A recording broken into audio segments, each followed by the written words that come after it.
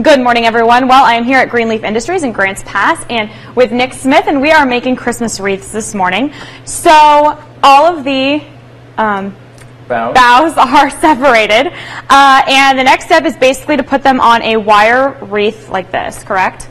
So how is that done right here? So we have one down here. So your next step, Whitney, would be placing the bundles into the wreath ring. Okay, and then there's a foot pedal down here, and you press on the pedal, right? Yes. There you go. So is that good? Cool.